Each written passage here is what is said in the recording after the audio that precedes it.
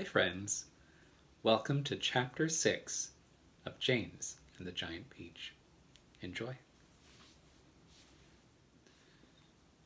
Chapter 6. Sponge! Sponge! Come here at once and look at this! At what? It's a peach! Aunt Spiker was shouting. A what? A peach! Right up there on the highest branch. Can't you see it? I think you must be mistaken, my dear Spiker. That miserable tree never has any peaches on it. There's one on it now, Sponge! You look for yourself! You're teasing me, Spiker. You're making my mouth water on purpose when there's nothing to put into it. Why, that tree's never even had a blossom on it, let alone a peach. Right up on the highest branch, you say? I can't see a thing.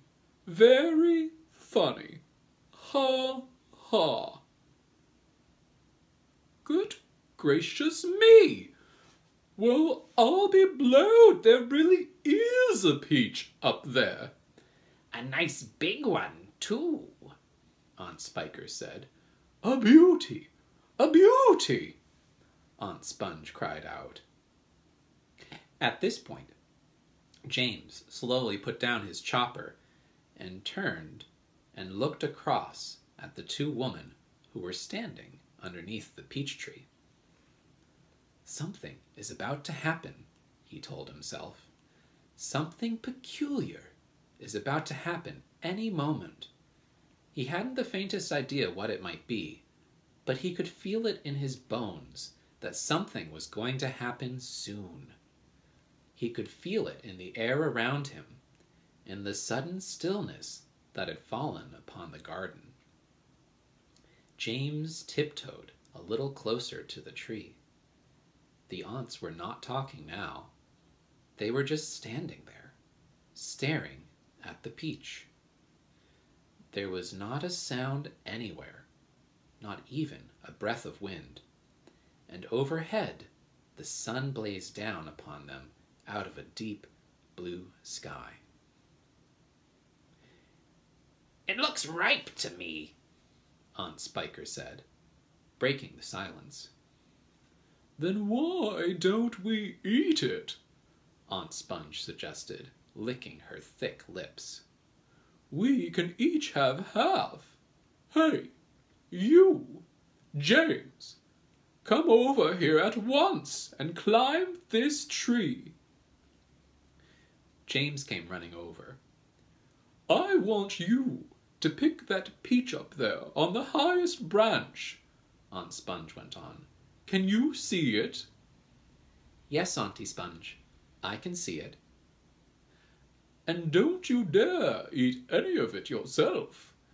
Your Aunt Spiker and I are going to have it between us right here and now, half each. Get up with you. Up you go. James crossed over to the tree trunk. Stop! Aunt Spiker said quickly. Hold everything! She was staring up into the branches with her mouth wide open and her eyes bulging as though she had seen a ghost. Look, she said. Look, Sponge, look! What's the matter with you? Aunt Sponge demanded. It's growing, Aunt Spiker cried. It's getting bigger and bigger. What is? The peach, of course. You're joking. Well, look for yourself. But my dear Spiker, that's perfectly ridiculous. That's impossible. That's... Now, wait just a minute. No. No. This can't be right. No. Yes, great Scott, it really is growing. It's nearly twice as big already, Aunt Spiker shouted. It can't be true. It is true. It must be a miracle. Watch it! Watch it! I am watching it. Great heavens alive! Aunt Spiker yelled.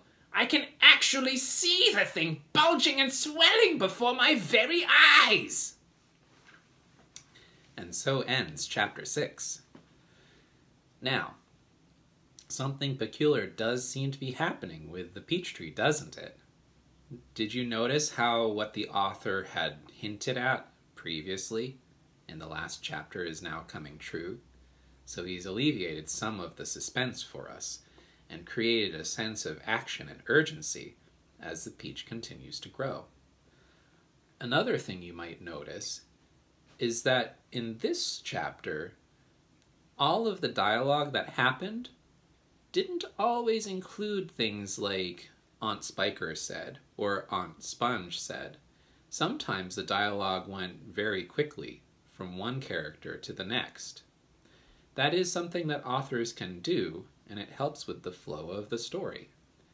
So remember, when you're reading, to pay attention to who might be speaking and the way that the author has written the words. A new speaker will usually be started with a new paragraph every time. Hopefully you enjoyed chapter 6, and I look forward to reading chapter 7 for you. Thank you for listening. Bye now.